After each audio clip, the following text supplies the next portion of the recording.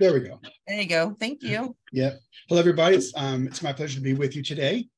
And I'm John Cogley. I'm the owner of Daniel Smith. I've been with Daniel Smith for just a tad under 35 years. So seems like yesterday. The years go really, really quick. And it's always been a lot of fun working here and being part of this organization. And it's really the artists that we sell to and have dialogue with that make it the most fun. Making things is fun. Human interaction is actually way more fun. So what I'm going to be going over today, I'm going to go over how we make watercolor, the differences of the different watercolors we have, how to read a watercolor chart, which I think is probably the most important thing for you as an artist to be able to understand. It gives you huge amounts of power over color. And then I'll go over the gouache. We have 22 colors out so far with gouache. We'll bring another 22 out by this November. So I'll go over kind of what's in process with that. At the end of the hour or maybe hour, 15 minutes, I'm going to ask Giovanni, who is our brand ambassador. Giovanni's in Italy. He's a wonderful artist. He'll also be coming in and out. I'll just watch this. He'll be coming in and out, showing different colors, etc., and then doing a presentation at the end. So anything that has to do with painting, we're going to do at the end. So please have that ready for Giovanni to be able to demonstrate, etc. Okay. So with that, I'm going to flip my camera. I love questions. If I can't answer them, I love them better. So with that, I'm going to flip the camera around and we're going to go ahead and start. It's a beautiful train yard in front of me. So there's always motion of railroad trains.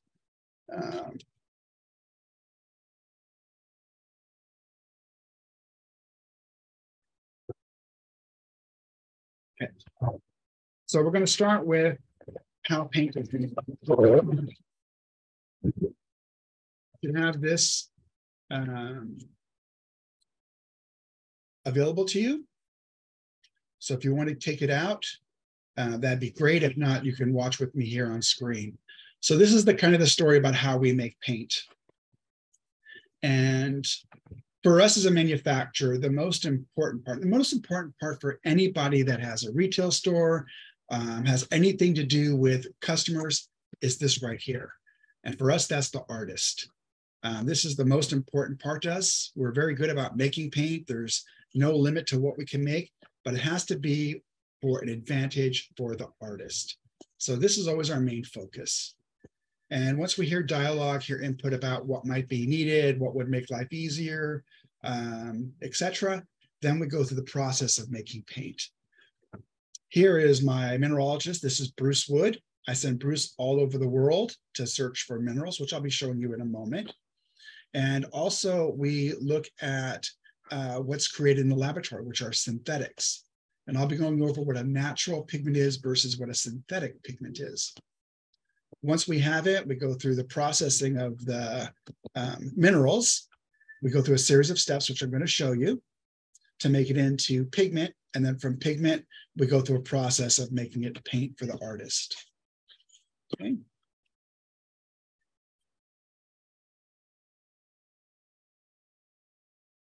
So this is me, John, started here in 1988, a long time ago for me. The two places that we get pigment, and making paint is always having the best pigment. It's pretty much like anything. If you want to be and sell to professional artists, you want to make sure that you have the best possible pigment. From the earth, for example, this is hematite, which I'll be showing you later. This is crystal hematite. This comes from the USA, comes from Idaho. You can see the crystalline form. We get that from the earth, and we process that. I'm going to show you how we process it to actually develop the Prima-tek paints, Prima-tek. There's also from the laboratory, and anything can be made in the laboratory. The laboratory is where you want to go to make things that are absolutely perfect. So because many of our products are made for the car industry, for example, quinacridons, Parylene, pyrroles. These are all synthetic. They're all made in the laboratory. They're absolutely perfect. They're all the same size. They're all the same shape. They're all the same weight. And therefore, you don't get granulation on many of these. I'll show you where you do, but on the majority, you don't. The neat thing about them, they're very light fast. They're very colorful. The light fastness is a 1, which means they're 100 plus years as we test them. They're just phenomenal pigments that make phenomenal paint.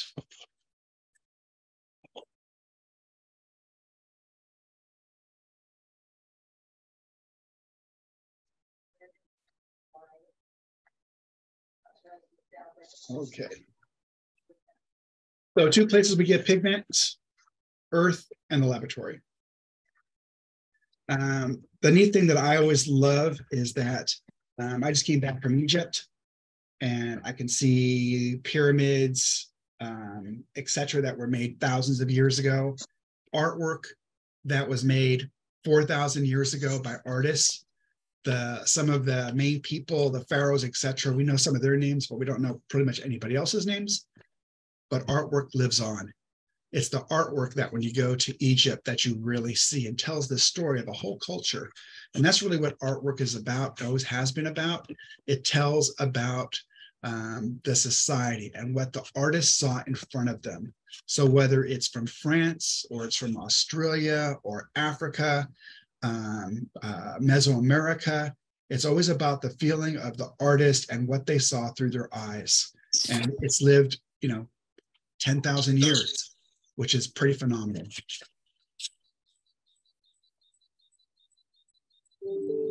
This is the process of how we make pigment from minerals. And minerals are not rocks, minerals are minerals. Rocks can be igneous, they could be metamorphic, they could be sedimentary. They're different than a mineral. So this right here is lapis. This is lapis, this is lapis. And lapis is it's a beautiful mineral that's been used for thousands of years. Egypt, it was used 4,000 years ago. We process lapis into pigment. This is the pigment. This is 80% pure lapis. I'll tell you more about that in a second. So I send Bruce all over to talk to miners, etc. We meet with them in Tucson, Arizona. Is where we take receipt of our minerals. That way it goes through customs. It comes with all the right paperwork, etc. That's really important to us. We begin the processing of it. We use 3 mills to do that. We use what's called a jaw mill. And as you can see with this, kind of not so much easier so you can see the different crystals. And the thing, when something's a crystal and you put pressure on it, it will cleave along its axis. So what we do is we use the jaw mill, and we'll start with this, maybe this size of my hand, or maybe 4 times this size. And it will squeeze it, just squeeze. And it breaks apart. And what we want to do is break them apart to the size of probably the size of this rhodonite. So this big. And then once we do that, and that's a long process. Once we do that, we put it to another mill right here. It's called a hammer mill. And it just hits and hits and hits and hits. And again, keeps on cleaving that crystal more and more. When it leaves the hammer mill, it's probably the size of a grain of rice. We then take that and we put it to a ball mill. And this is just like your dryer. It tumbles and tumbles and tumbles and tumbles and tumbles. It could take 30 days. It could take 3 months. It's a very long process. And finally, what comes out is product that, or pigment that is 40 microns or less. 40 microns, the thickness of this piece of paper is 100 microns. 40 microns is less than half the width of this piece of paper. And that'd be on the big side, but it's almost impossible for you to see. So it's a very, very long process. And I'm asked by many of you, because in the groups, there's doctors, lawyers, there's engineers, and it's usually the engineers that will say, hey, John, you can actually do it. Instead of taking 3 months to do that, you can do that pretty quickly by putting it into a hydraulic press and just pressing it. And I said, yes, that would make it much, much quicker. However, there'd be no color. It would be dead. And to give you an example of that and why the process takes so long, if I took table sugar and I brought it out to the sunlight and I moved it around with my hand or in a glass jar, you'd see beautiful reds and blues and greens. And that's because that's still a crystal, right? It's still beautiful. If I took the same sugar, but now in a powdered form and brought it outside, it'd be deader than the doornail because the crystals have all been destroyed. So the game of making the Prima-teks is how not to destroy the crystal. And the only way to do that is to cleave it and take time. And in my business and any business, time always costs money because it takes more overhead, it takes more everything the longer it takes. But this is a process that has to take time or you don't have the beauty. The thing that we're going to see within the Prima-teks when I show you the drawdowns is these are fantastic granulating colors because they're minerals and they're imperfect.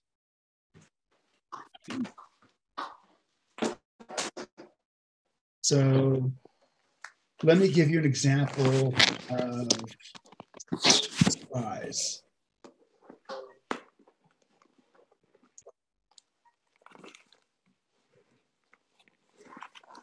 So this is an example of size. This right here is ultramarine blue, and this is French ultramarine. So ultramarine, French ultramarine. This is a 1 part paint to 10 parts distilled water, and then we do a wash. We have 1 to 10. This is the same thing. Clean out the brush, we do a 110 solution, and we do until we hit the end of the paper. So it shows the variability of this color, how much you can see and be able to use it. So same thing, 1 to 10, 1 to 10, ultramarine, French ultramarine. These are both pigment blue, number 29. They're exactly the same. Not kind of the same, they're exactly the same. Some of you use French ultramarine, some of you use ultramarine. Do you know what makes these two different? So I can't see you're answering so I'm just going to tell you what makes them different. It's the size of the particle, size of particle. The French ultramarine blue is a slightly bigger particle, and the ultramarine blue is a slightly smaller particle. And so when light comes in and strikes it, the French ultramarine moves toward the red or the warm. And for the ultramarine, when it hits it, it moves toward the green or the cool. So if you've never known why you might like one over the other, is ultramarine is slightly cooler, slightly more green. French ultramarine is slightly warmer, slightly more red. And that's all done by C-Lab, which at some point I'd love you to join me and we can explain what that means. Okay. So that's how a color can change just because the size of the particle.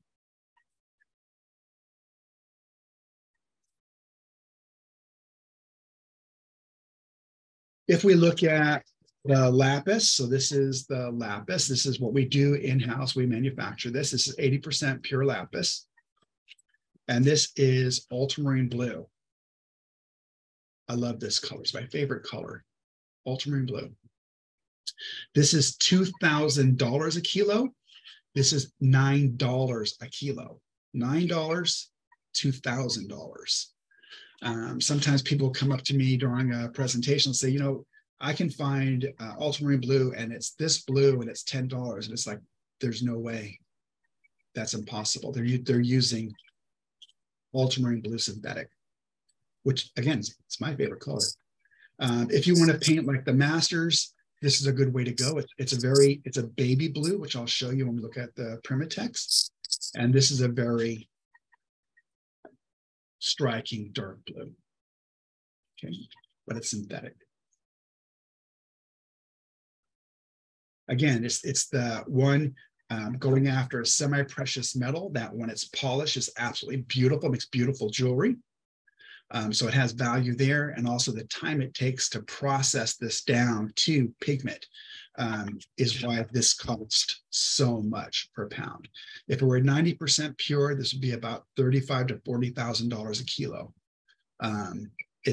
So when you look at some of the masters' work and you go, wow, that's a beautiful blue robe, it is absolutely breathtaking, and it is real lapis. But back in those days, lapis was the same price as gold.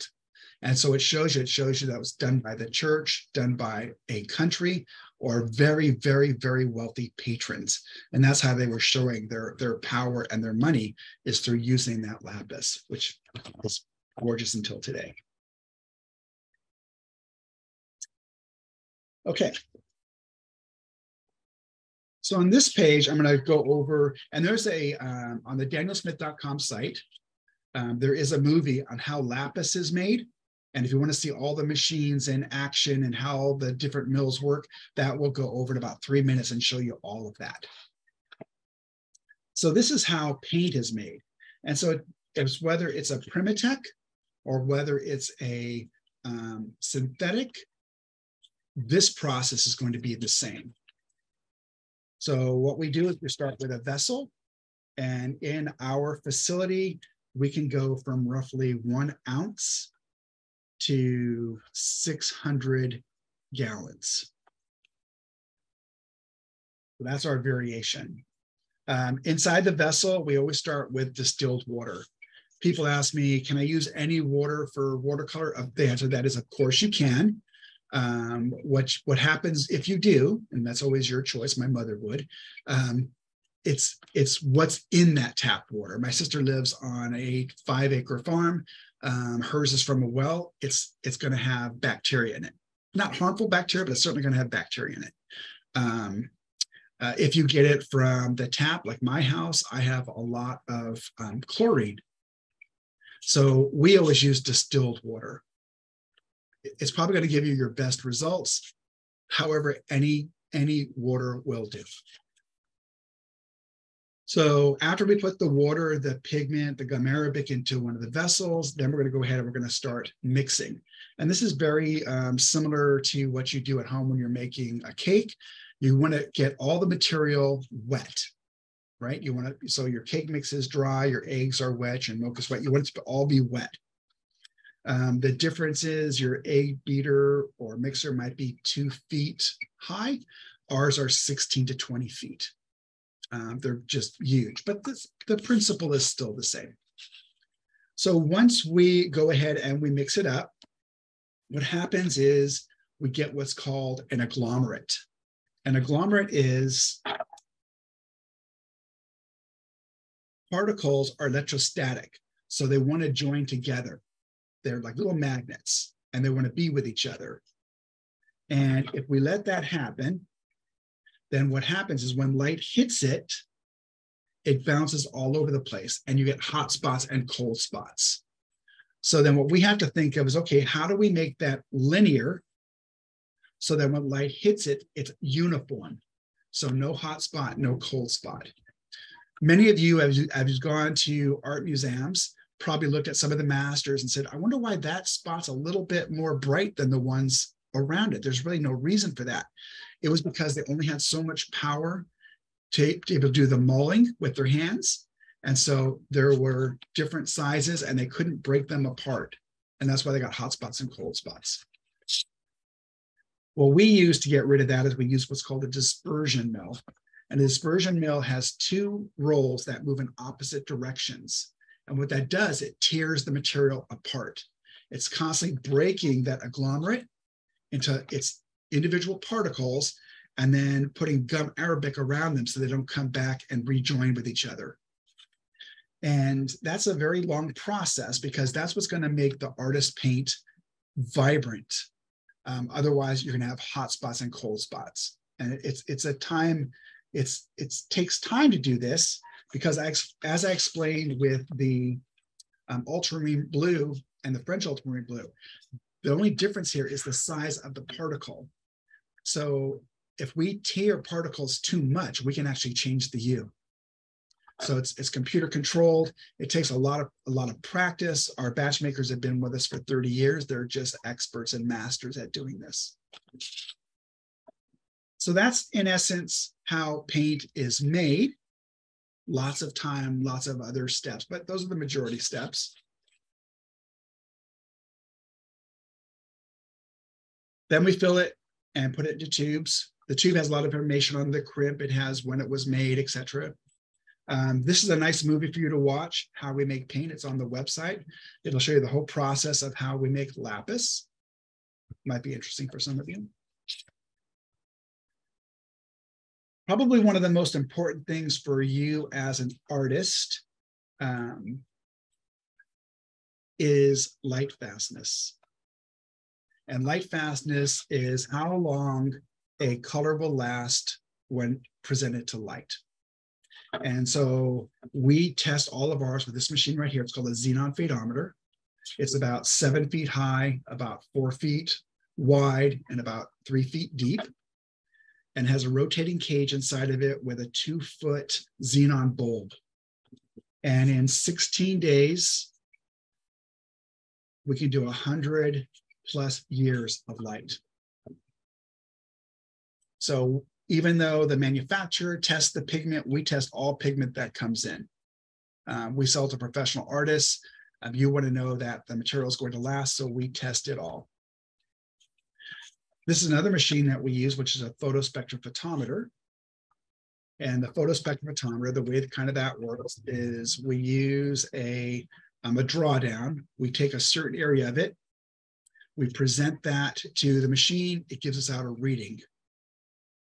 We then put it to the xenon phaedometer, 16 days, 18 days, whatever it might be. We go back to the same exact spot that we used before. We test it again, and we look at the variance between the before and the after. And that's how we look at light fastness. It's the same way the ASTM does it. Okay. The other thing that we use this for, which is important to us, it shows there's no change in it. We're keeping continuity from color to color, not only for light fastness, but we're keeping the color the same from batch to batch to batch. That's really important as a professional artist or an artist that is selling your, where that matters to you, which should be all professional artists. If you're in the middle of a painting and you use the next tube is going to have the same hue, etc., as the tube you just finished. So it's not an oh my God moment. I'm out. What do I do now? I'm halfway done my painting. Is that next tube going to be different? And are people going to ask me, why is that red different there versus 10 inches below it? Okay, that's checking for continuity. So I have 2 chemists. The chemists are constantly checking with their full laboratory for continuity and for other qualities of the paints that we're making.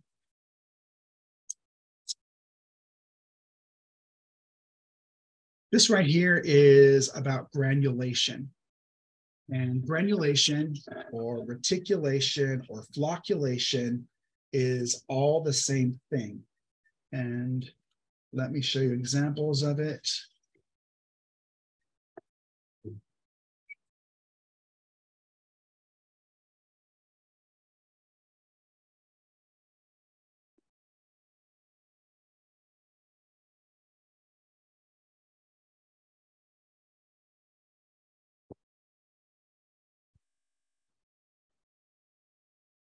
So this is Moonglow, and you can see the granulation. Can you see the granulation? This speck right here? That's granulation. This is Shadow Violet.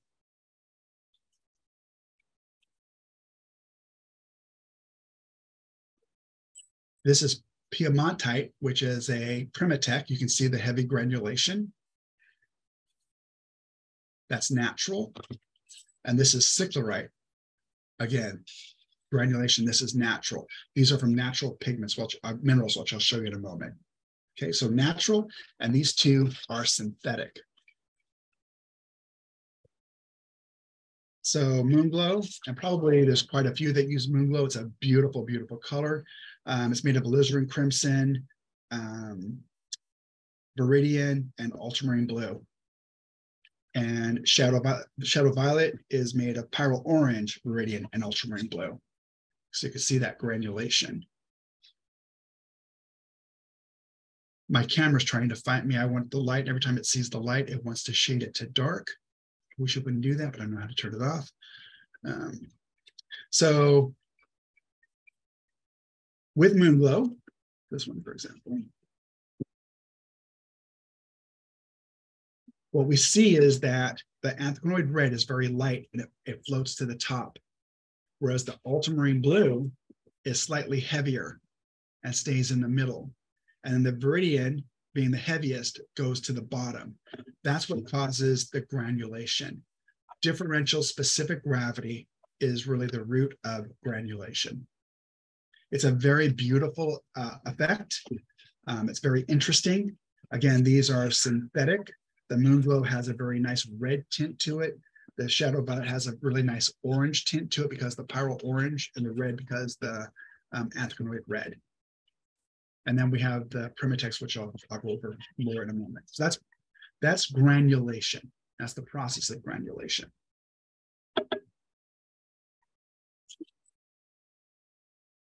So now, this is to give you relative size. So this right here is a salt crystal. It's a crystal of salt. This right here is the cross section of a human hair. This right here is 40 microns. That's the biggest particle size we would have for our Prima-tek. They actually go much smaller than that. Ultramarine blue is probably 2 microns right here compared to a human hair. See how small it is? And then French ultramarine blue is 8 microns, the same size as a red blood cell. So the particles that you're never really seeing the particles, you're seeing the effect of many of the particles. And the neat thing about being a watercolor is it's the only medium where you really get to see what the color looks like. Because within oil, I love oil painting, it's within linseed. And if you're using acrylic, it's within a polymer. Only with the watercolor are you seeing what the actual pigment looks like on the surface. So it's a really, really awesome medium. Okay, so next what I want to go over, you're really good time. Next what I want to go over is, I'm asked quite a bit wherever I travel, John, if I know the color, the common name of the watercolor, is that going to be the same with everybody? So if it's PV19, will that be the same for Holbein and Winsor Newton, etc.? And the answer to that is no, because within any of those, there's variances in shades, etc. And we're going to pick the most expensive, because usually the most expensive is going to be the brightest and have other characteristics that we want. We're selling to professional watercolors. It's going to have fantastic light fastness, etc. So that's going to be what we choose. But let me show you just so you can kind of see.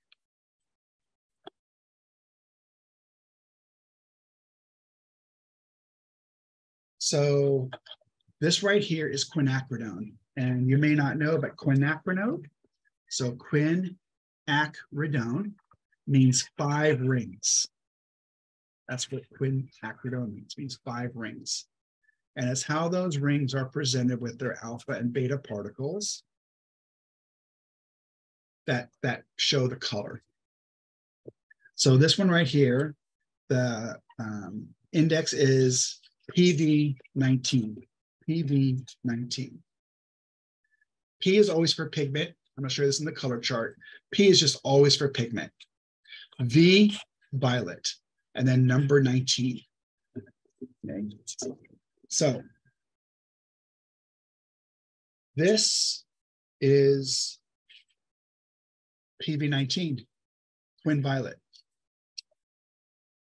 This is PV19, Quin Rose. And this is PV19, Quin Red. So all of them are PV19, none of them look the same. So just knowing the color index is not going to help you know what the shade looks like. Okay, it's always going to vary. Okay, so we saw here, it was by size. So on the ultramarines, it was by size. And on the Quins, we're seeing it by chemistry. Okay.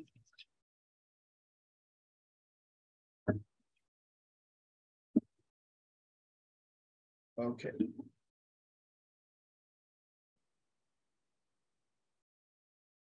So before I go on to the color chart, which I think is probably the most important thing for you to understand as an artist, it gives you the power over the watercolor, which I really, really like. Do you have any questions?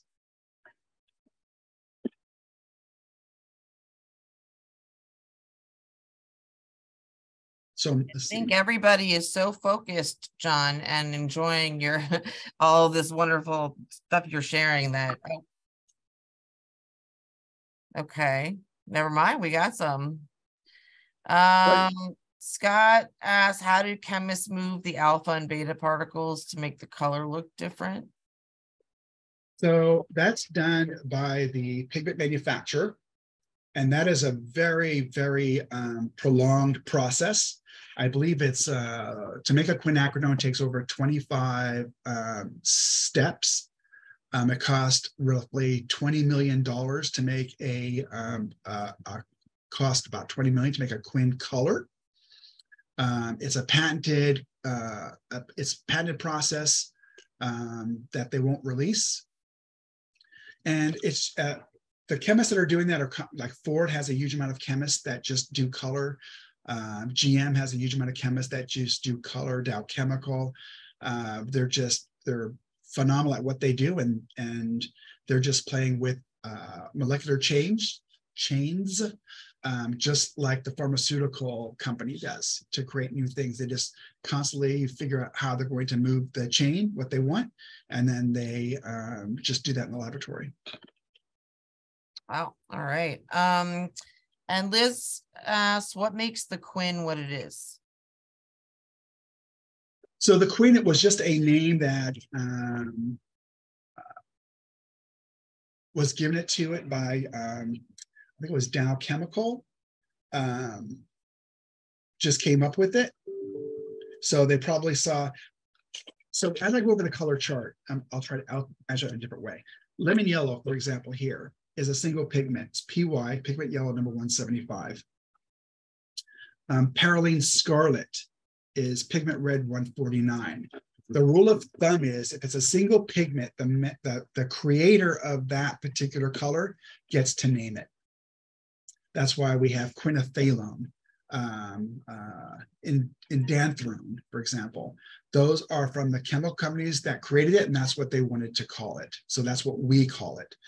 I'm sure the people at the, at Dow, whatever, they saw 5 rings. They probably said, well, quinacridone would be an interesting name to call it. That's what they call it. So that's what we call it. So it's kind of like if you have a child, you call your child Nancy. I don't call her Mary. You were the creator. That's the name you gave. I follow suit and use that same name that you created. Does that make sense? That's to me. Okay. Thank you, John. Those we have a couple more. Do you want me to save these or you want to? Sure. I'm going to get ready to do that. Yeah, go ahead. Okay. What size batches is the paint made in? So the paint batch can vary. And what I mean by that is there's times that we have 3 or 4 distributors or 30 or 50 retailers that want a color, and we're going to get low. And so we might make a special batch. What we run close to 100% in stock, which means there's times we might have to do an emergency batch of 3 gallons. We will lose money on every single tube because we can't cover cost. But one of the biggest things for us is not to be out of stock. It just says the artist needs that color. We're going to make that color. Places like Plaza, they don't want customers coming in and seeing a empty, no paint. Neither do we. So we will make that. So we can make anything from 1 gallon to 600 gallons. Normally we'll make somewhere in the range of about 10,000 tubes at a time. And I will say, from the perspective of Plaza, that with the supply chain issues over the past few years, your commitment to that fill rate and not being out of stock probably contributed greatly to your, to Daniel Smith being one of the only full racks in the stores. So that is greatly appreciated that you are committed. Well, thank you very much. Yeah. It's great being in Okay. your store. Yeah. Susan says that if she opens up a tube and there's gum arabic that first comes out, what does this do to? I've had that issue with cerulean blue and also green gold. Yeah, so it depends on a couple of things. In the bottom, when we fill up a tube, it goes in this way. It's already capped. It's open here. And so we fill it from the bottom, right? And so when we crimp it, you can see this is very round, but this is like a little football. It means there's a little ear pocket right here. So when we crimp it, there's a little ear pocket. There's no way to get rid of it.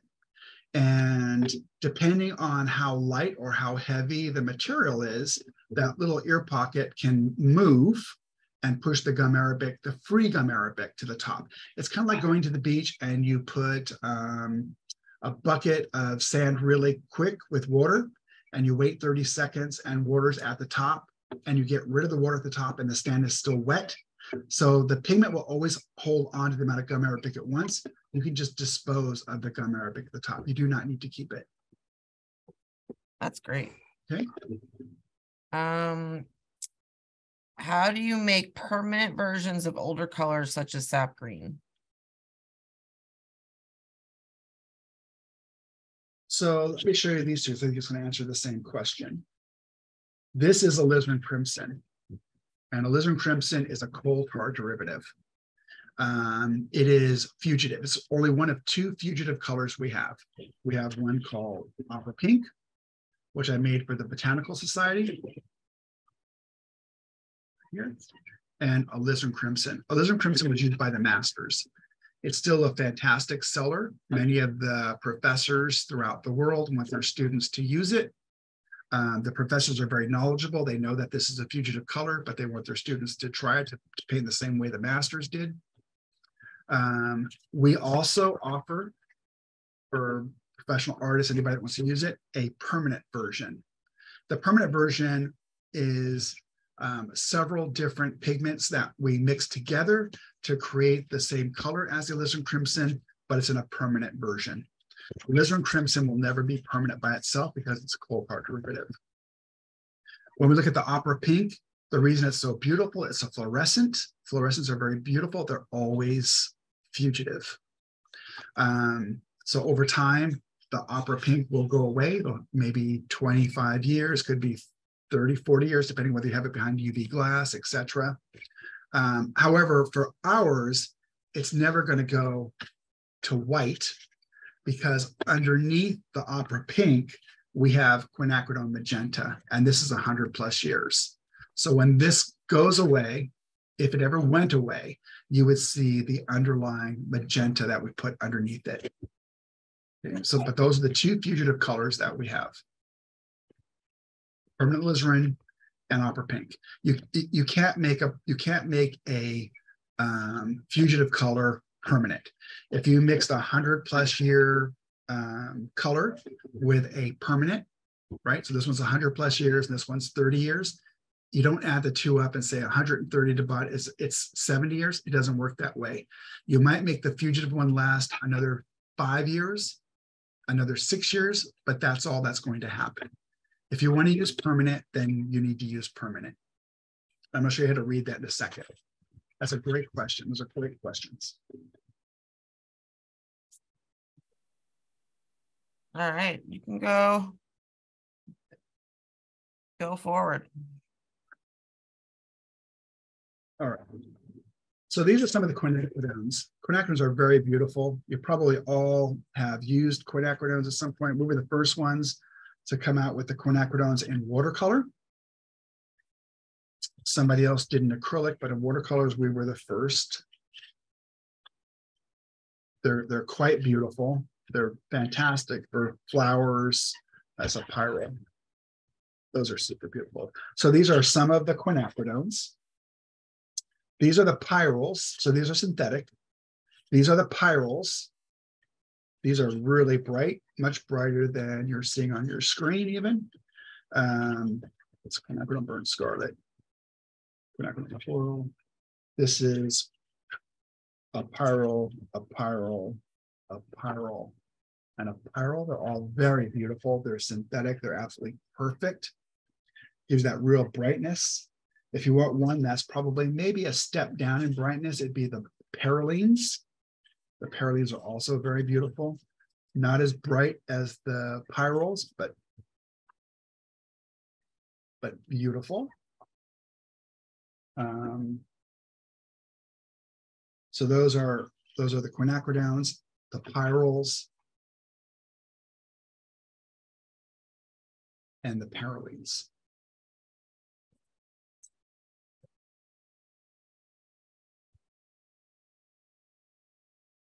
And before, these are 3 environmental friendly colors that we make here in the US in order to clean up streams. There's a company that goes out, they'll clean streams up, they'll separate out the different oxides, and then we purchase it from them. It costs more than the same pigment I can buy synthetic. And what they use between the difference of that cost, of that price I'm charged, is they take that piece and they go and they clean up the next river or stream. So it's a phenomenal way to give back, are these environmental friendly oxides. And we're really super proud of them. We've been using them for almost 2 decades. They're beautiful. Some of your questions are what, I think I saw one, what makes something transparent? So color is always about the pigment. It's always about the pigment. These are siennas, ochres, umbers. A lot of Prima-teks were done by natives people in the US and other places where they would find ochres and siennas in riverbeds. They would crush them. They would put them into an animal fat, for example. They would wear them on their faces, put them on their ponies, put them on totem poles. And some of those are still around today. And what makes it transparent? Some of the, for example, an umber might be 10 microns. So 10 microns, 1/10 the thickness of a piece of paper, 10 microns. Transparent are less, are 0.1 micron, right? So they're 10 times smaller than just a micron. They're just unbelievably small. And that makes them transparent. You can see through them. I will show you what that looks like in a second. And that's a good thing to understand.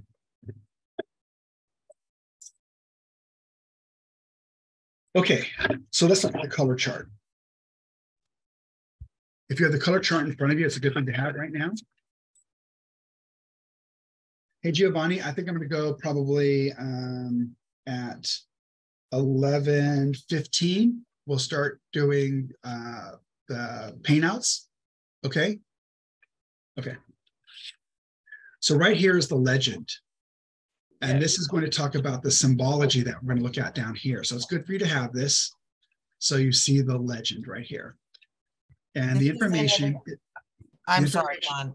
Don't mean to interrupt you. I just want to make sure everybody's aware. Let me turn my camera on because you have it open. So I just want to make sure everybody's aware that it's this in your sample kit. So right everyone should have, and so you should be able to follow along with yours right in front of you. Okay. Thank you, John. Yeah. So as Tara was saying, it's super important to have this when we're going to go over it, or it will make no sense to you. It's probably one of the best tools you could possibly have. Okay. So what we're going to go over here is the availability. We'll know by looking at this information what this color is available in. We will know the light fastness, which is how long it will last in light, whether it stains or doesn't stain, whether it granulates or doesn't granulate, and its transparency, and also whether it's a Prima-tek or not a Prima-tek. So that's what we're going to be going over for this information.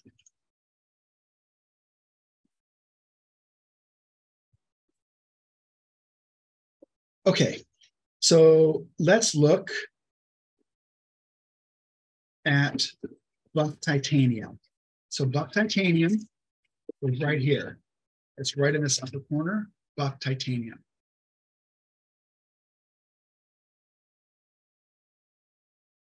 Okay. And in the top corner, Giovanni's showing his too. So it's right here. It's called buff titanium. Buff titanium. Okay. All right. So now let's go over what buff titanium is saying here. The common name, buff titanium. We see the pigment. The pigment is pigment white number 6, :1, which means shade 1. Pigment white number 6, PW6, :1. It's available in 15 mil, 5 mil, stick. It's a stick format. 5 mil, 15 mil, and also in pen. All right. So then the interesting thing is understanding about this color, and that's what we're looking at right here. So when it says a 1, that's for light fastness. And the light fastness for 1 is excellent or 100+ years. The next thing is also a 1, and that's for whether it stains or doesn't stain. And for example, this being a 1 means it's non-staining. The next is for whether it granulates or doesn't granulate. Titanium has a Y, which means it's granulating, and it's semi-transparent. So let me show you all of those. For example, I've always told, or hear many times, I only need 8 colors to paint. Or like my mom, I bought that color because it was a pretty color. And that's fine. Both those are fine things. But I will tell you, if one of your 8 colors happens to be an opaque color, like chromium green oxide, and you use that, you need to be at the end of your story, because once you use that, you're done, right? Because as a watercolorist, you're always going from what? You're always going from light to dark. You're not like a oil colorist or an acrylic artist that can paint it like they see it. If I'm in oil colors, I could put light over dark, dark over light. It doesn't matter. If I'm a watercolorist, I'm always looking at my subject, I'm tearing it apart, and then I'm painting it from light to dark. So if I'm looking at Marguerite, who happens to be on my top screen there, Marguerite has white here, and her rim of her glasses are black. I'm not going to start with black because that's at the end of my story. I'm going to start with the different shades from the lightest to the darkest. And that's why knowing about what colors you're using is super important.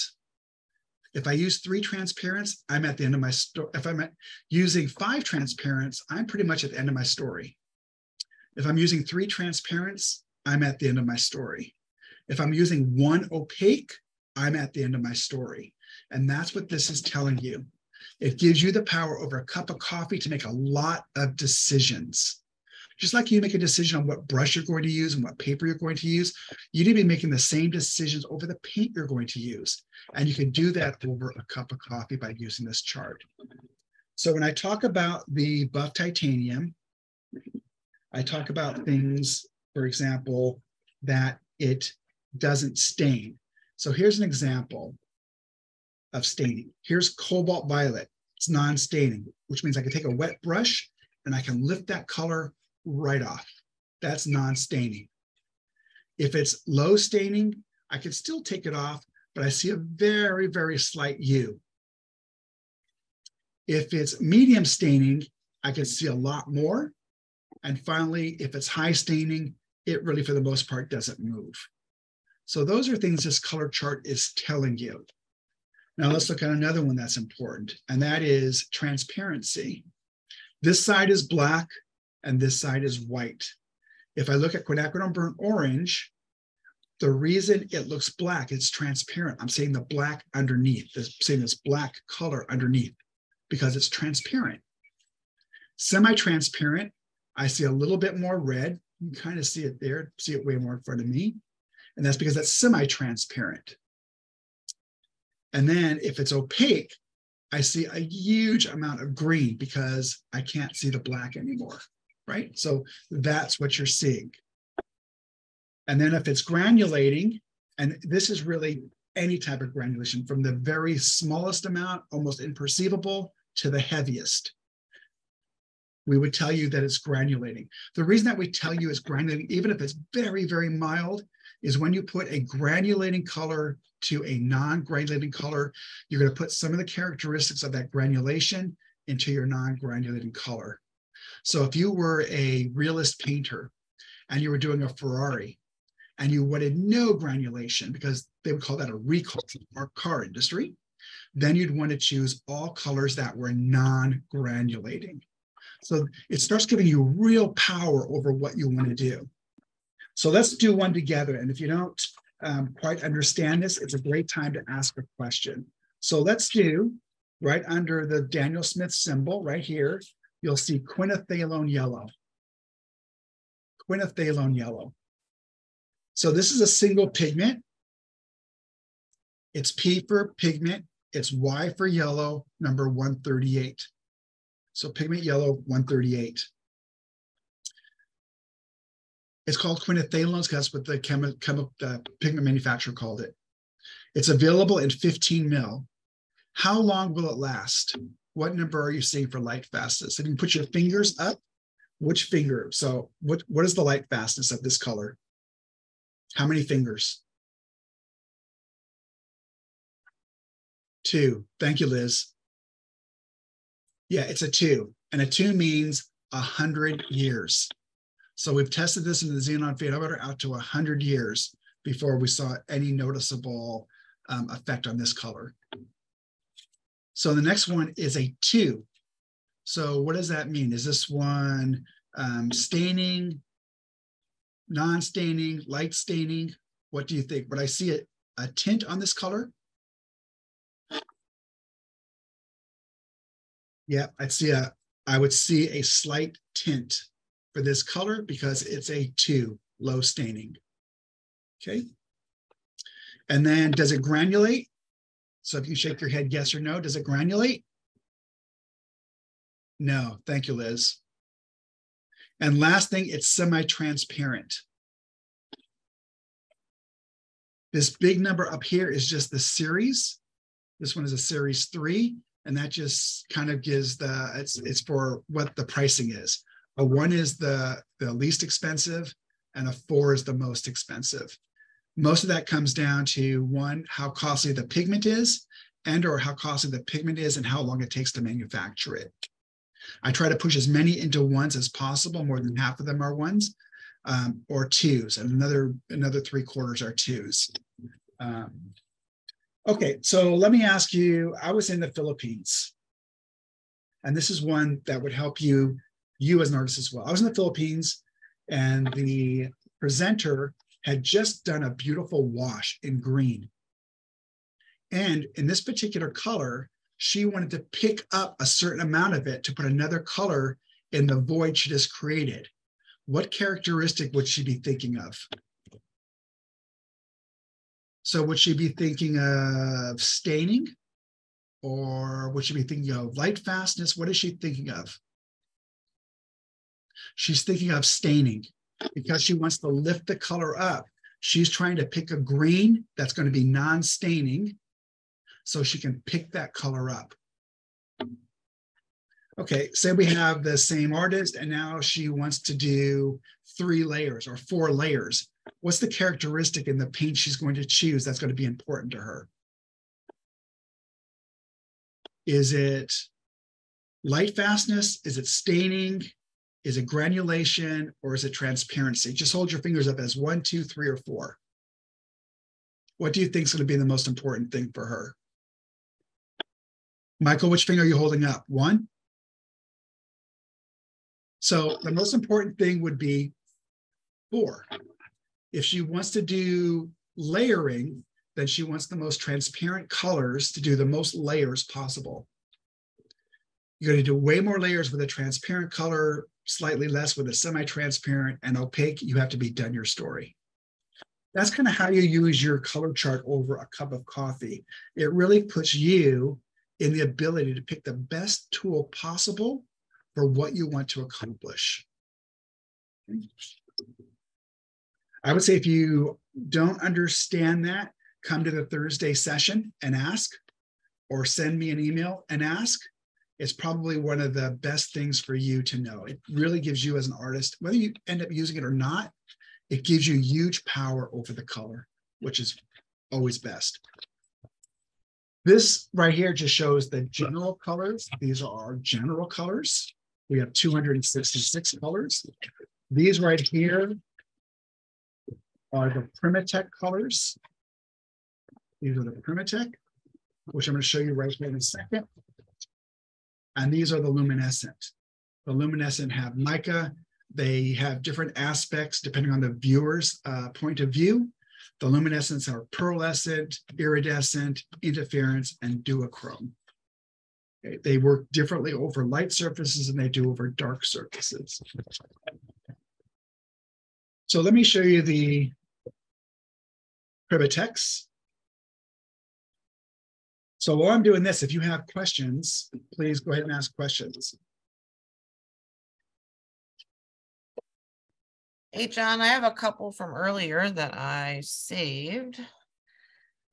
Apologies if you've answered these in the meantime. I don't think so, though.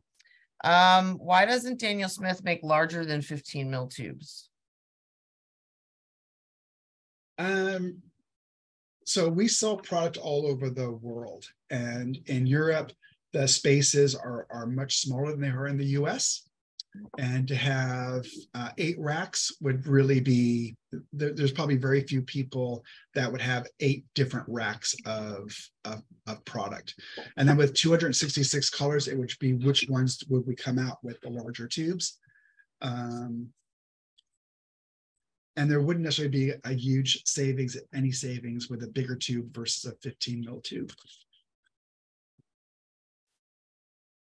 Awesome. All right. And then someone said that one of their favorite Daniel Smith paints is Côte d'Azur Violet, but it's discontinued. Any chance you might recreate some of those that have been discontinued? Yeah, you know, we don't discontinue paint. What happens, the manufacturer of the pigment stops. For example, probably as most all of you know, quinacridone gold, I bought the entire world supply about 17 years ago because they had stopped the production of it. And we finally ran out about 17 years after I bought it. And the one that we just heard of is quinacridone burnt orange, for example, a very popular quinacridone, is no longer made. We bought 17 years worth of the pigment, but that pigment is no longer made. And the quinacridones, they won't allow anybody else, because it's a patent process, they will not allow anybody else to use that patent. So once the manufacturer says they're not going to make it, it's pretty much, for the most part, the end of the story. That's sad. Yeah, but it makes sense. You know, really, it's sad, but it's us as consumers. For example, if you're old enough, remember back 15 years ago when a huge amount of the Toyotas were gold, that was quinacridone gold. And that fell out of love from us. We no longer like to buy that color car. So the manufacturer said, okay, we're not going to buy that pigment anymore. And there went the industry for that color. So I get it. You know, we change what we like and what we don't like. All right. Do the sticks have as much saturation of color as the two paints, and what binds them together into stick form? So all the sticks, the pans, the 5 mil, the 15 mil, all have the same binder, which is gum arabic. They all have the same pigment. The sticks have substantially higher pigment load, and they have to have that because it's the only way I get to have them stick together. So they're certainly, I didn't make them to be a phenomenal deal. They are a phenomenal deal. They're essentially roughly 5 half pans in one stick.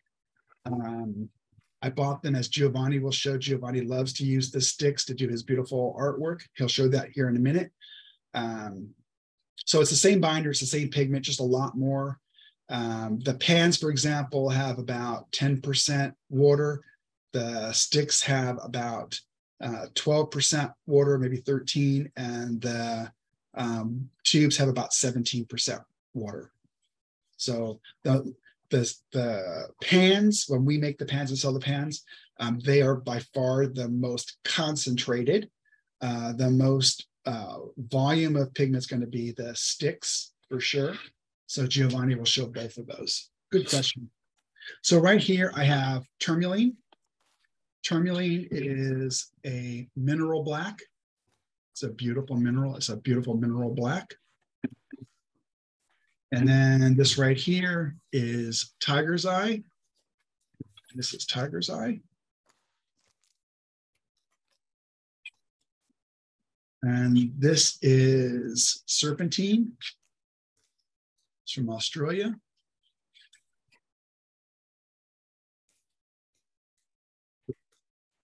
This is pipestone. Pipestone is from Minnesota. It's called pipestone because they used to make peace pipes out of it. It's beautiful. This is rhodonite. It's one of the most expensive minerals that we have is rhodonite.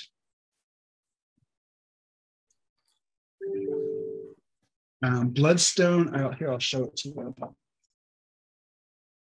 I have to wear a glove when I touch.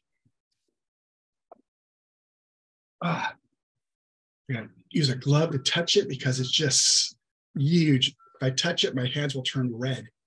So that is bloodstone. It's a Prima-tek. And that's what bloodstone looks like. So that's all natural granulation. This is red jasper. It's from India. Red jasper. Hematite. Hematite a little while ago. This is from Idaho.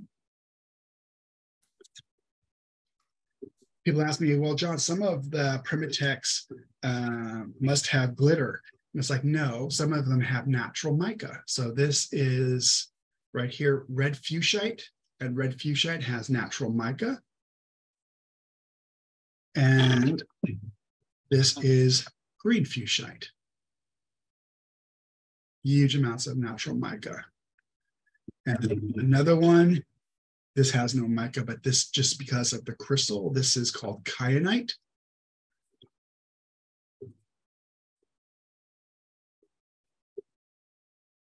And this one is called sugilite. So it's purplish.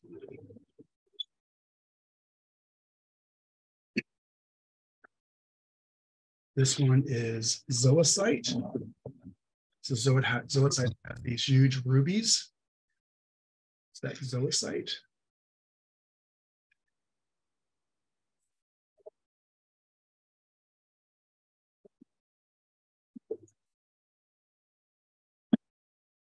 This one is sodalite.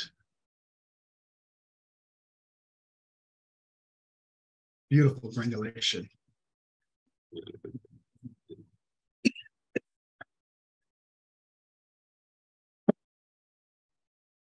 Hey, John, Yeah.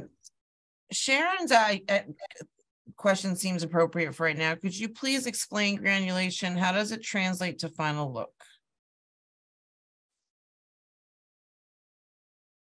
So granulation again, you'll get that very much so in the Prima-teks. This is natural granulation. And this will come across your work as well. We have many examples of it online. For example, if I was doing rusted farm equipment, I might use an iron oxide or a hematite, etc., because it is actually rust. So it's going to look exactly like that. If I was doing a door, for example, I might use green apatite. To do a piece of a door, I might use the green apatite. So it depends on, it's just another aspect of the watercolors. Just a great deal of artists using them.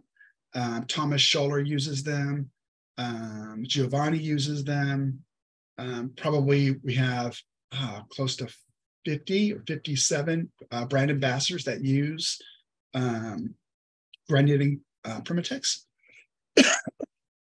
So it's just another aspect. If you're a realist painter, it's something you may never use. If you want to experiment, it's something that you may want to try because it's very interesting in what it can do. Giovanni, do you have any granulating artwork? Actual different green apatite.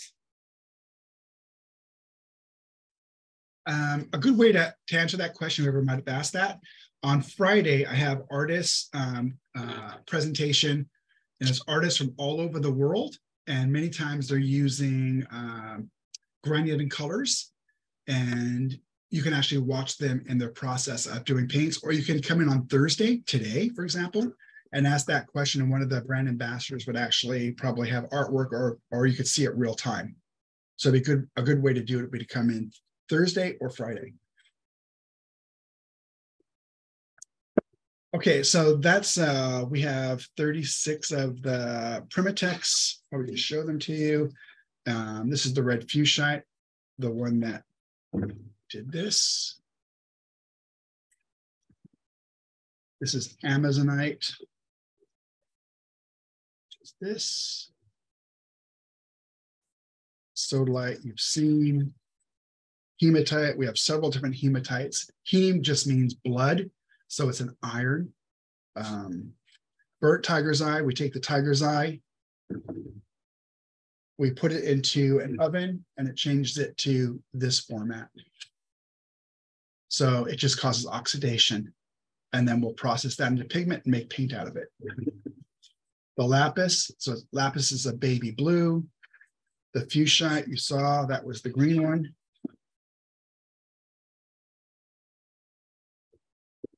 Sedona, if you're from Arizona, Sedona is red rock country. So that is from Sedona. Mummy bauxite. You see some other ones you might like. Yavapai. Yavapai is from Yavapai County. This is from the Grand Canyon. So I buy this from the Grand Canyon. Mayan Blue Genuine is the only one that is not a mineral.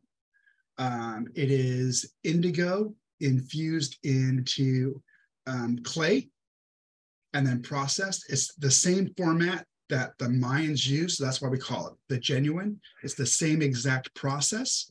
We have other Mayan colors, but they were not used by the Mayans. This was absolutely used by the Mayans. Same exact process.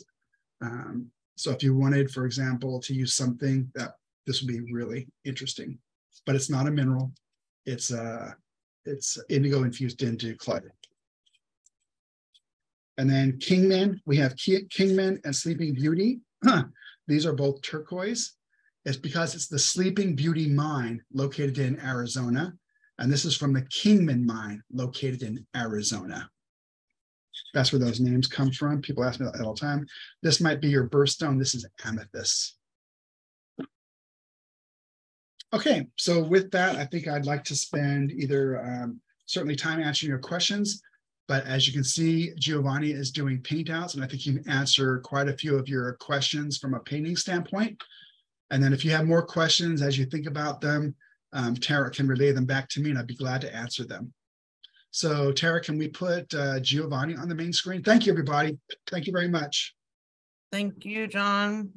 Absolutely. I will remove your spotlight. Okay. Is that good? Okay, it's good. Thank you to all. And now I try to prepare my little demo very, very fast. Nice to meet you to all, and try to my best to create my paint demo with a watercolor and same with the gouache. This is the reference photos. It's very, very easy, but it's very fast for me. Usually I paint this in 1 week, but in 40 minutes it's very, very fast. Okay. Now I have prepared the two options and apply them. This is a first application of lamp black of gouache. And now I apply the lamp black of watercolor. I prepare. This is the color, same color, with gouache and watercolor for use for this paint. Okay. I prepare lamp black. Usually in this paint, I prepare before the black background, the little grisaille, then the 8% color in the photo reference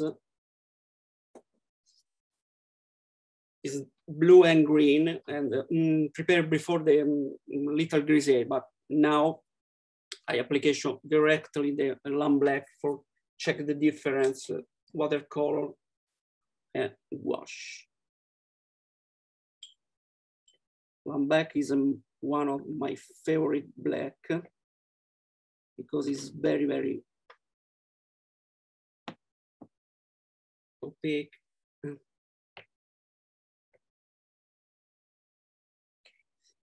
Now I prepared the sheet with the masking tape with a few parts of glue and cutting with my knife. As in this case, use in this way, not in this way, but outside.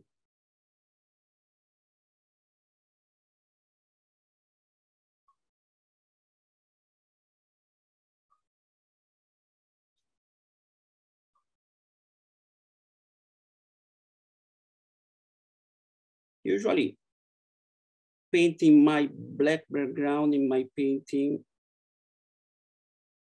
I use not a brush, but a sea sponge because I like I don't like the flat black, but with the sea sponge, have a little movement in the shade, in the dark. I use this sponge for apply my black. And apply in a full imperial size, 15 layer of black. After 3 or 2 layer, the grisaille.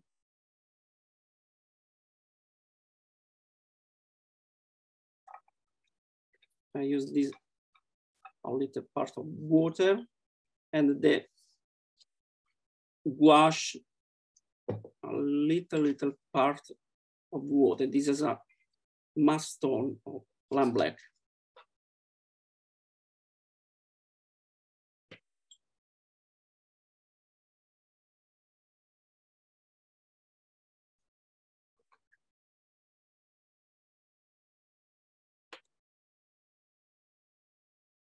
In this case, I use this brush, Princeton Aquarellite. It's very good brush. Synthetic Kolisky.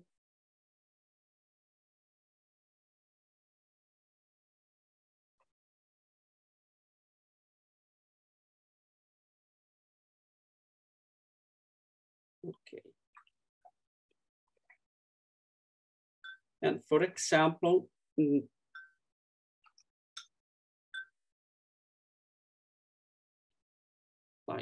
more lamp black.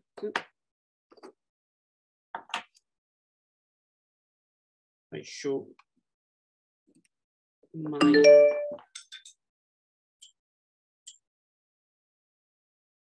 my techniques before the black background. I dilute it with more water.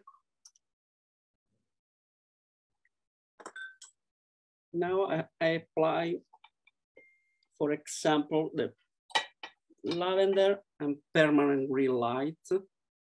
I'm mixing.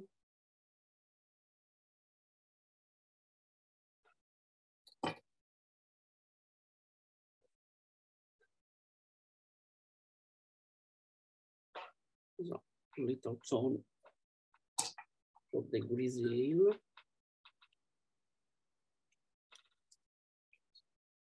I create with a little tone of green gray.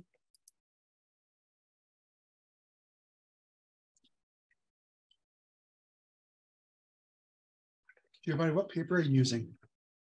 What? Sorry? What paper are you using? Oh, Fabriano Artistico. It's extra white, 300 grams. Thank you.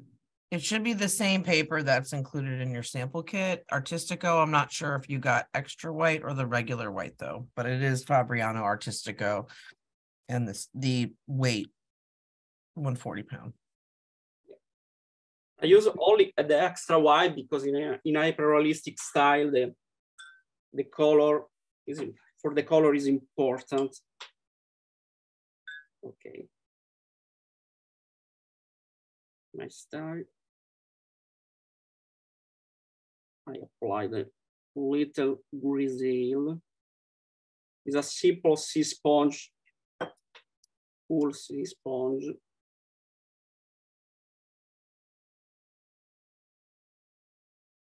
In my painting, I prefer this mode because I have more movement in the dark. After this, I starting to apply the first layer of lamp black.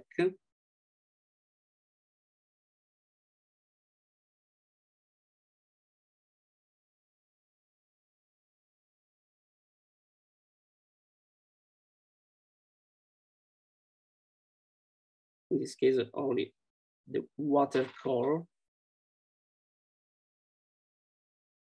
But check the difference. Little zoom. The gouache is completely opaque, and the watercolor now, when I dry, is opaque, but is different. It's lamp black. It's the same binder, same pigment, but the gouache is very silky and very velvet. It's beautiful, beautiful color. When I finished this part,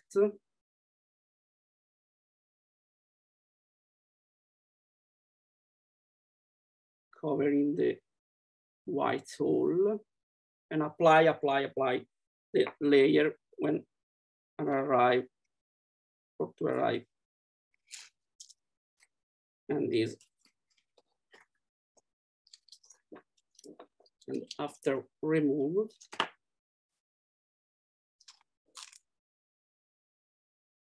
okay. Now I start in painting the watercolor and gouache in the same color. Okay.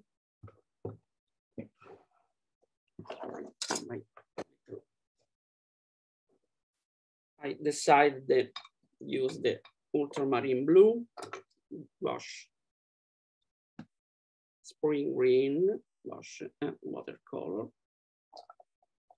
and titanium white for the first layer.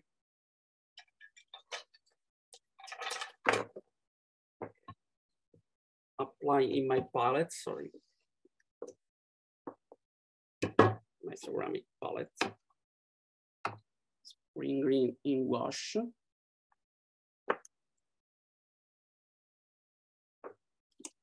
Spring green watercolor.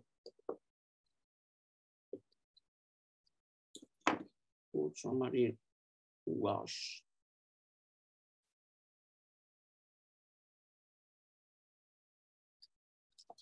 Watercolor.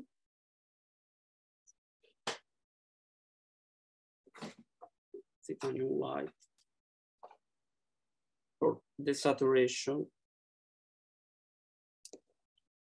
In front of me, I have a reference photo, and have the original bottle for check the rear and the photo, for check the light and the color. Okay. Now I'm starting.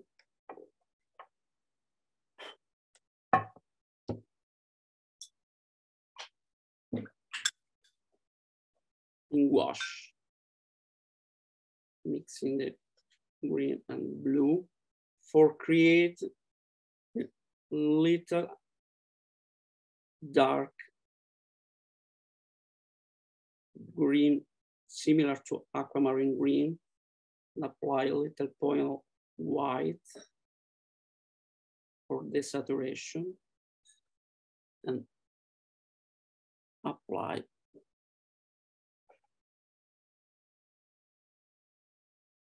I use more water, but the gouache is very beautiful in mass tone.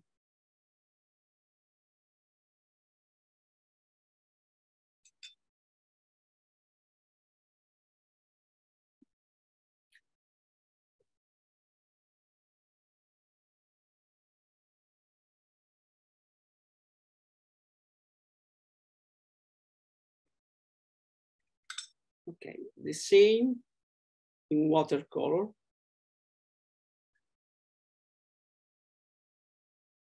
Oops, sorry.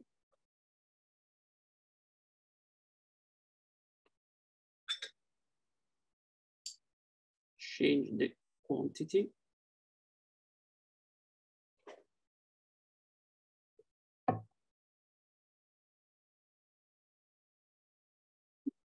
Every monitor probably check the color different.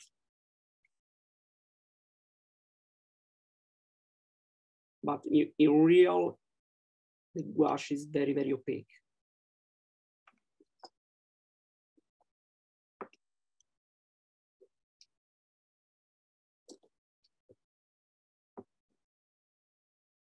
Now I use the brush number 10 with a perfect point.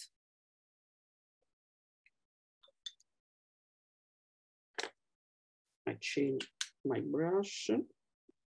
I use two different brushes, one for gouache and one for watercolor. More ultramarine blue for dark. The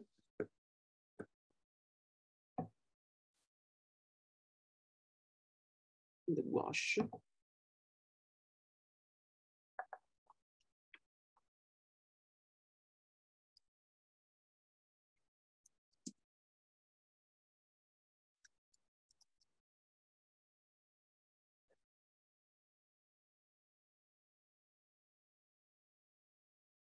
And I remember when I painting gouache, painting in positive mode, because the white I use the color, but in watercolor usually paint in negative because the white is a paper. I use the paper, but the most important in watercolor, the titanium white and the Chinese white for desaturation the color. Okay, change and in watercolor.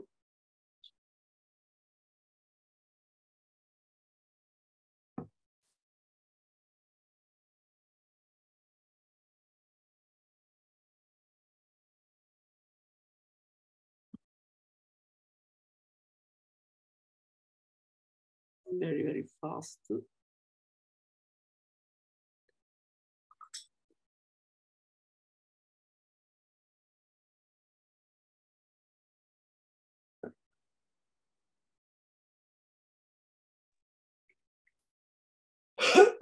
Now I apply plus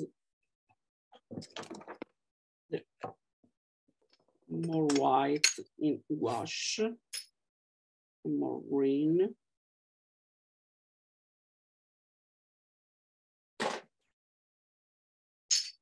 Apply the lavender in gouache for create the little gray tone in green.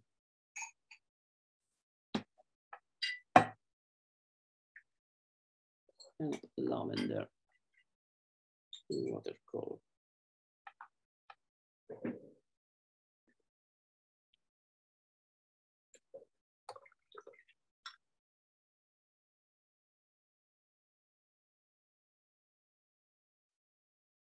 I created a little gray tone inside the green.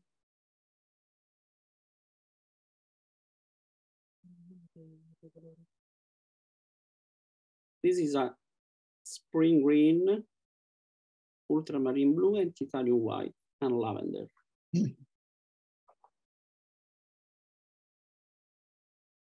I create a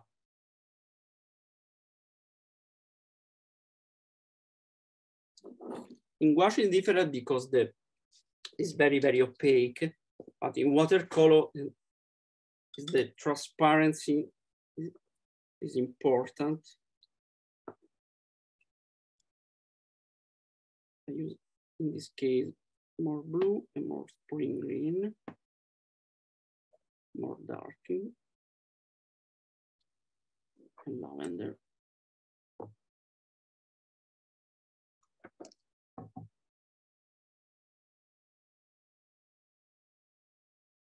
I change the quantity of color for checking the difference.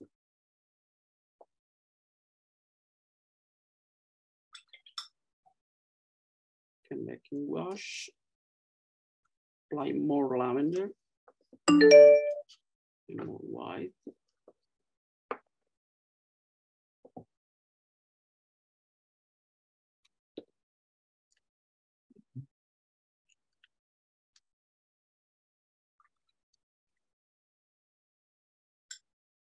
And now I use the cobalt blue for when I'm waiting for drying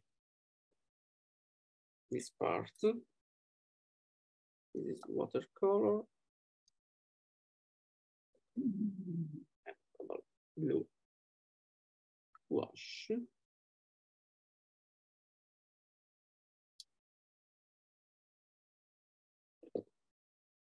For the first layer of another bottle.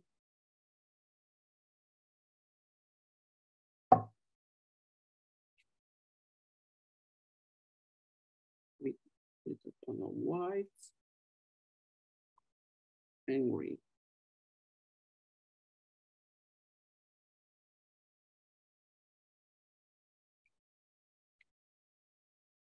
Oops, this is where, sorry.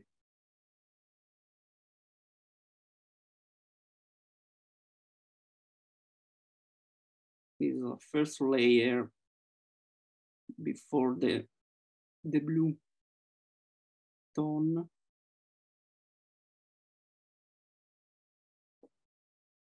This is a process, obviously. It is a long process for me to obtain the results.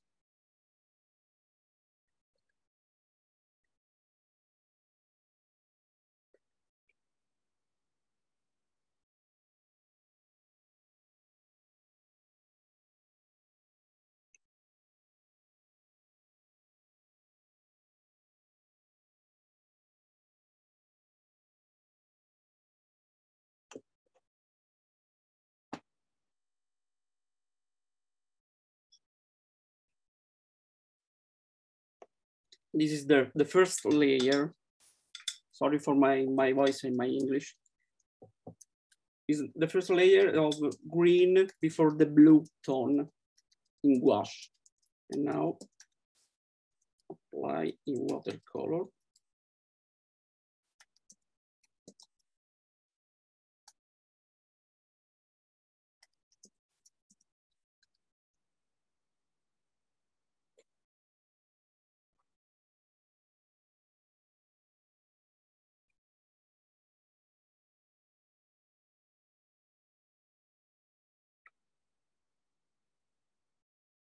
More green.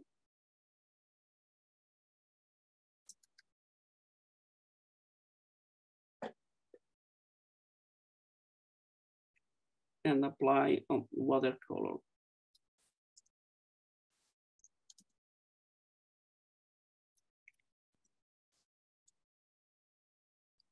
This is a similar process to black background. It's a little grisaille of green before the blue tone, and apply on when I check the photo reference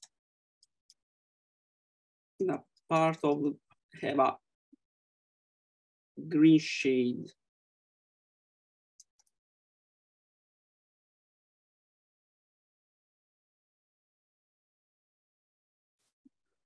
Now in this case, I use only this brush, but for this line, I use 6050 brushes.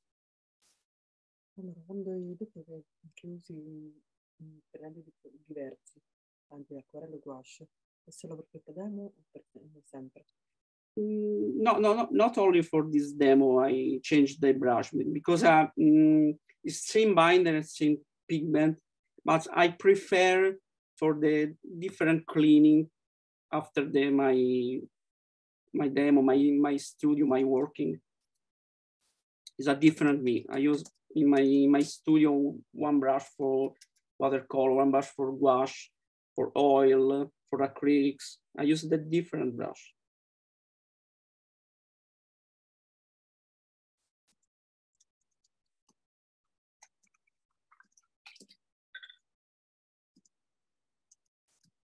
Now I apply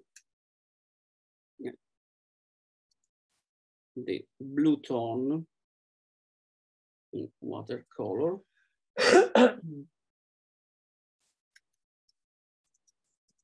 With more water.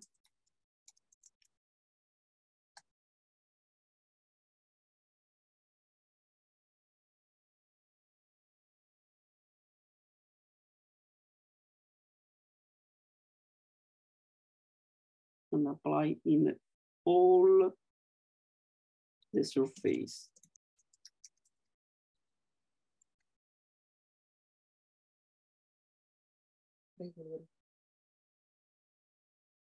This is beautiful color. Thank you.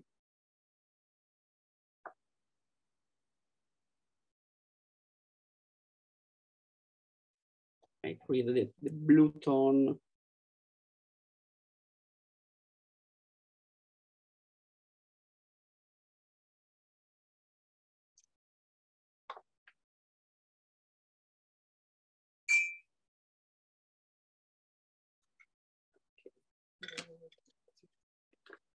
Is similar real process, real bottle, sorry. But apply many layers for this, for create this stone. And in gouache is different because it's very opaque.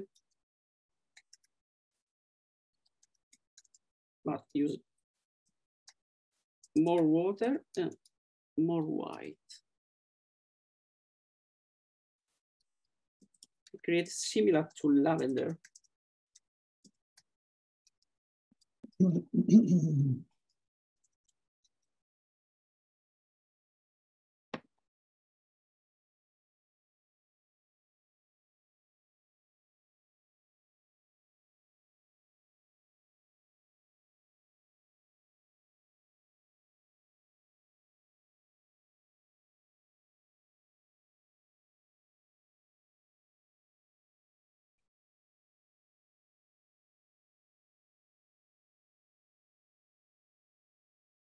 Non ho capito che cosa significa la grisaglia con il verde. Non vedo un colore di grisaglia. Pensavo che volessi dire grigio. No, the grisaille is a basic. This is only the process, because I created the grisaille only for explain.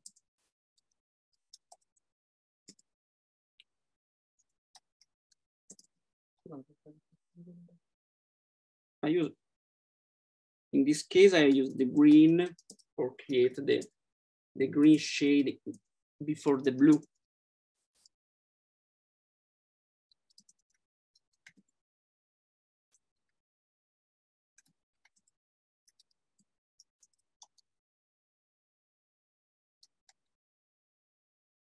I use more blue.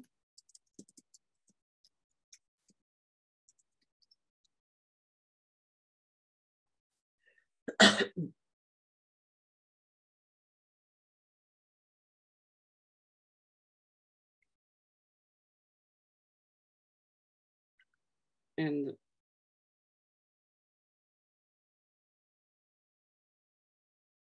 on the gouache.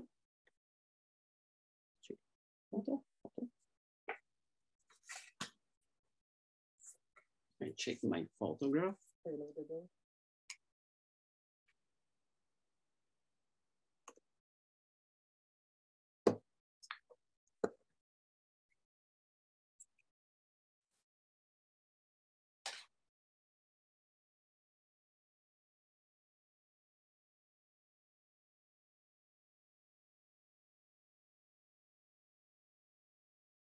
Okay.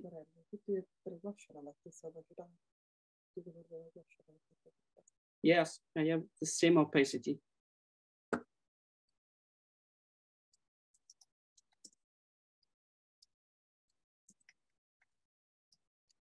Okay, change to watercolor.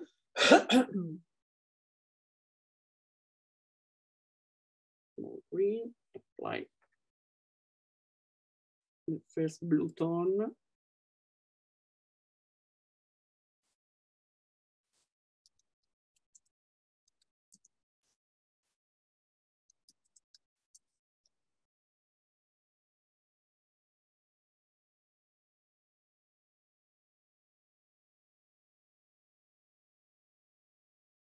La grisaglia è il modo di pittura che lui usa. Yes, I painting every my painting have in black before black background have a grisaille. In molte marche di gouache c'è un gessoso la gouache. Nella Terenite com'è? It's very silky. The Daniel Smith gouache is very silky. It's beautiful. This is the real essence of gouache. Okay, when I'm waiting the drying, I create this surface with buff titanium in gouache and watercolor.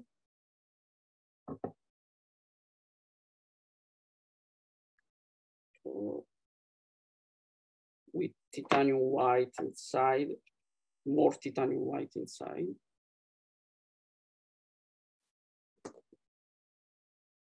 Because I have, for example, now I use in the gouache a little part of water.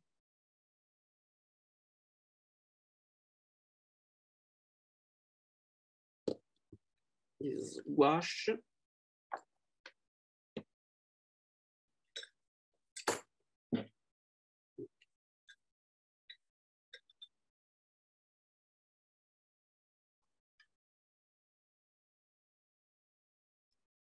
Two, 3 drops of water, not too much. Okay.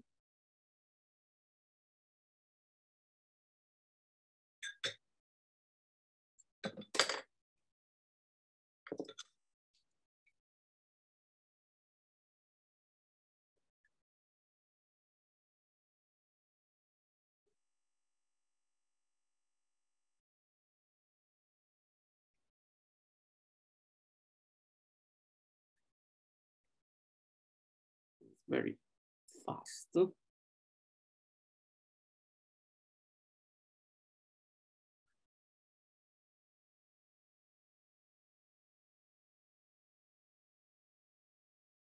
Not applying in this part of the shadow, bottom shadow.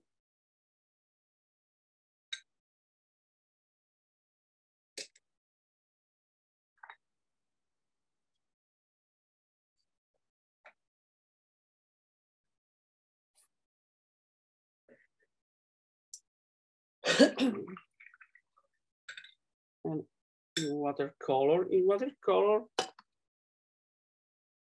I use more water.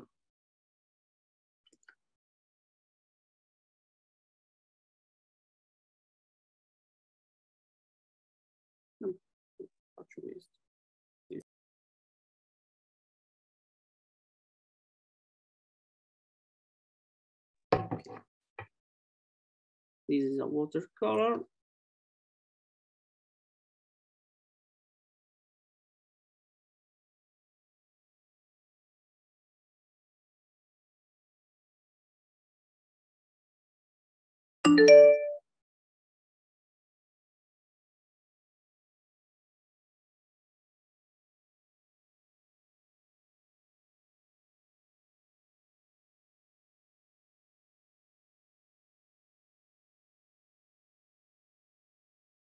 Okay. Check the difference with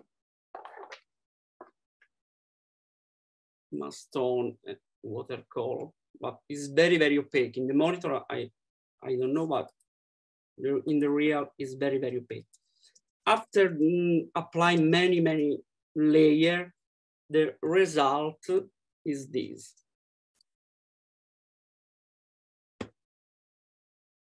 One bottle in watercolor and one bottle in gouache. Which one?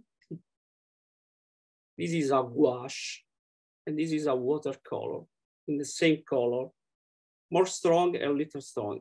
This is a buff titanium in watercolor and this is lamp black in watercolor. On canvas, no, the gouache, no. But I apply the gouache on wood and show my last painting on wood. This is gouache, only the gouache. I check the texture.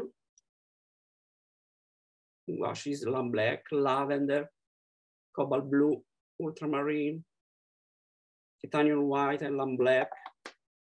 This is on wood.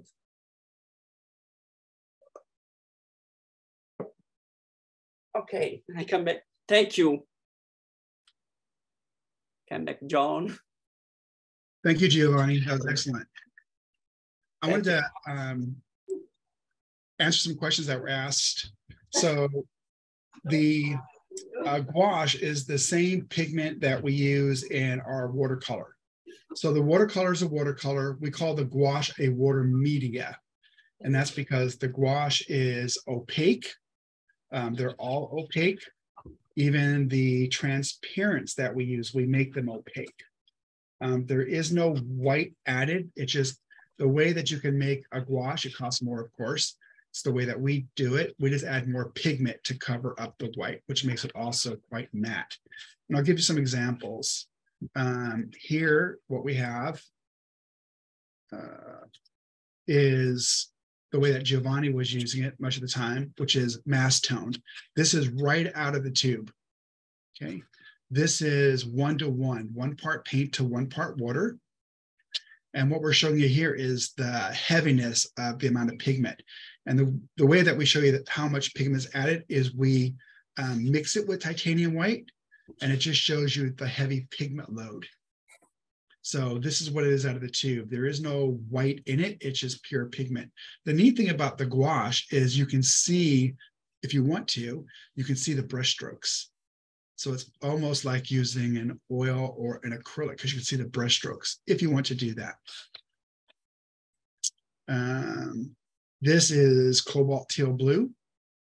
And this is kind of interesting. This is This is iridescent gold in a gouache. And this might answer the question more. This right here is watercolor moon glow. This is watercolor moon glow. And this is gouache moon glow. And you can see the difference. The pigment load is just off the chart when it comes to the gouache. And in mass tone, it's quite gorgeous in mass tone.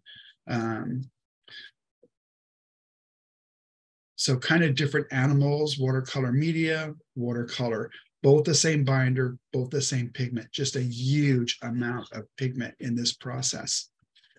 Show you again, this is opera pink in watercolor. This is gouache opera pink. You can see the difference between the two. And this is it mixed with titanium white to show you just how heavy the pigment load is. And then we're looking at a lot of new colors, another 22, but to make the 22, we had to test 44 more new ones. So this is iridescent gold, iridescent copper in gouache. And we just came out with, I took it from the laboratory. We just came out with phthalo turquoise, which is a really awesome color in the gouache.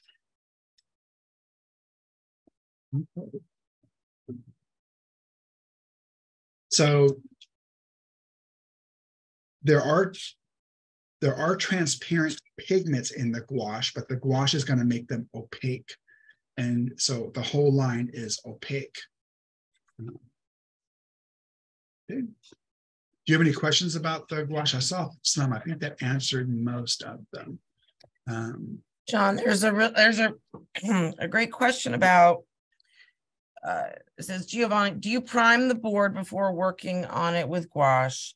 Can you paint on canvas with gouache? Do you need to apply a primer, a medium beforehand? If so, which one?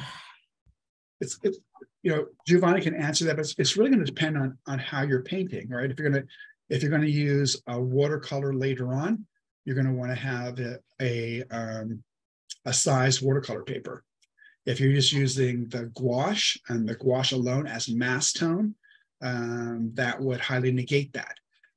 But once you start going down the path and you're going to use something that's non-sized because you're using mass tone for gouache, and they say, "Oh, I want to add some water to," well, then that would have required it to be sized. So safest way is always to use the sized paper, even if you're using the gouache. That way you have flexibility down the road if you want to do any type of changes whatsoever.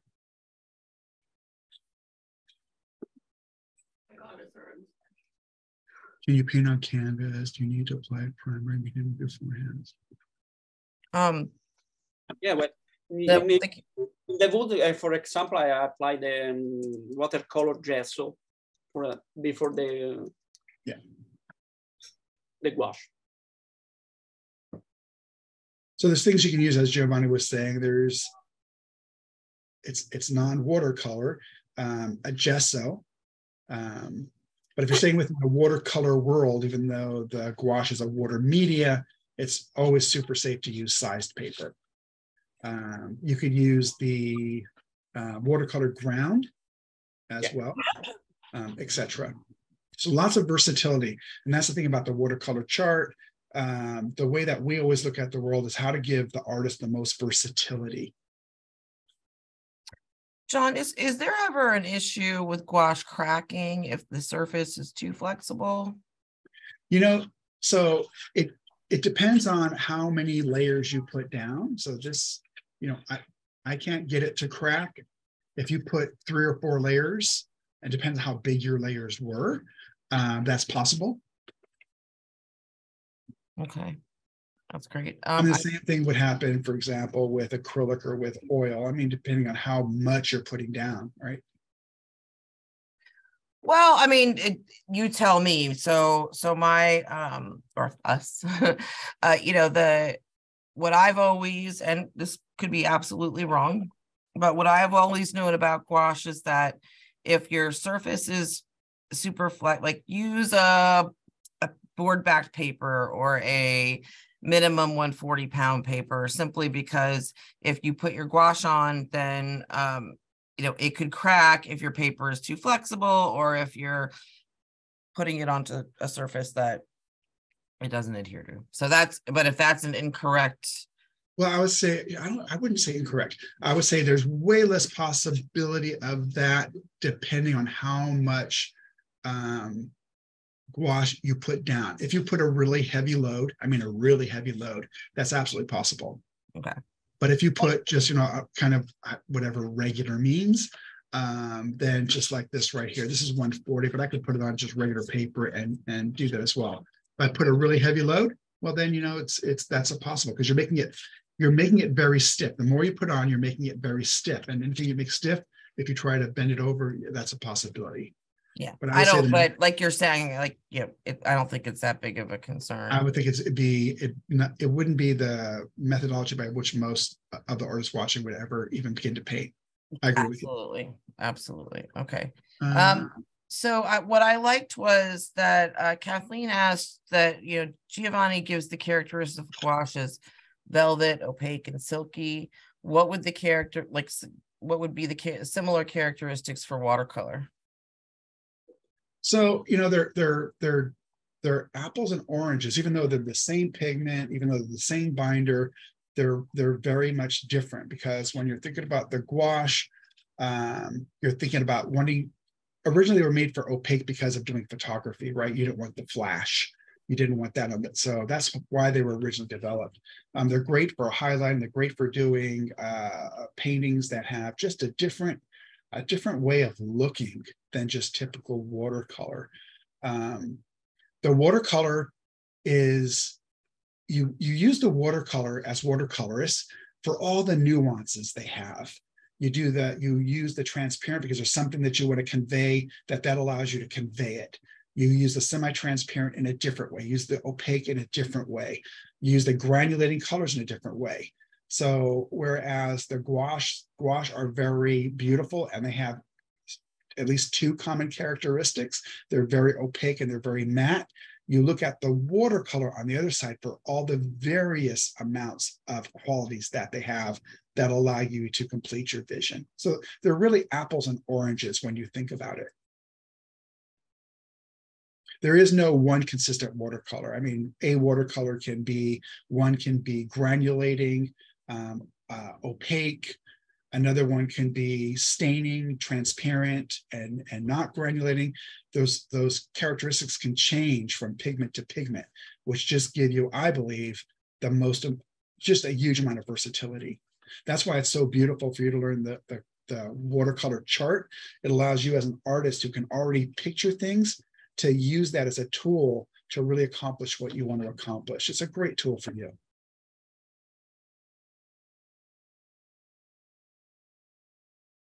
Oh, that's a good point. Sharon mentioned that Matisse used gouache for his cutouts, so that's a good visual. Yeah, I see a lot of artists use gouache to draw attention to different areas, which is pretty fabulous. And again, I invite all of you to Thursday and Friday. You can find it on the danielsmith.com site, and it's free. And you can ask the artist the question. You can watch artists from all over the world do different techniques.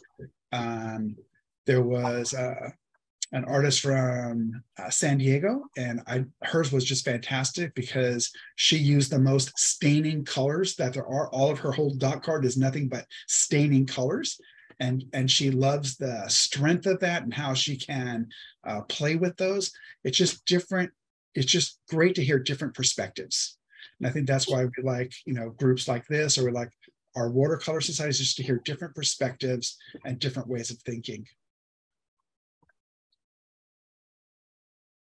I think we can handle that one last question.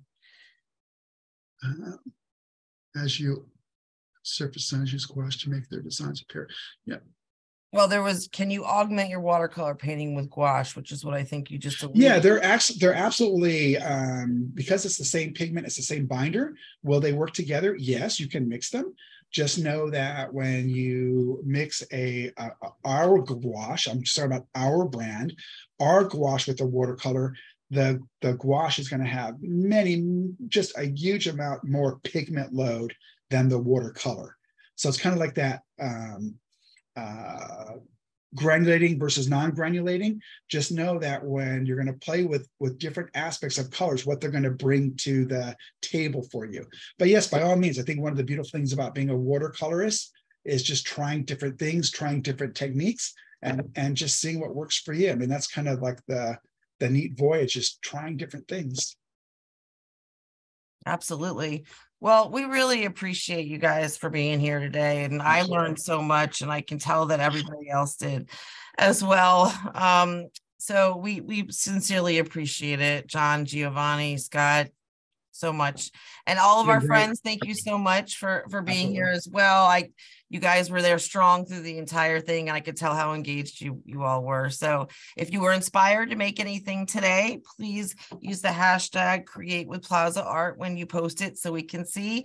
And we will see you all again soon. Take care. Thank you, everybody. Bye. Great to see you all. Thank you. Bye-bye.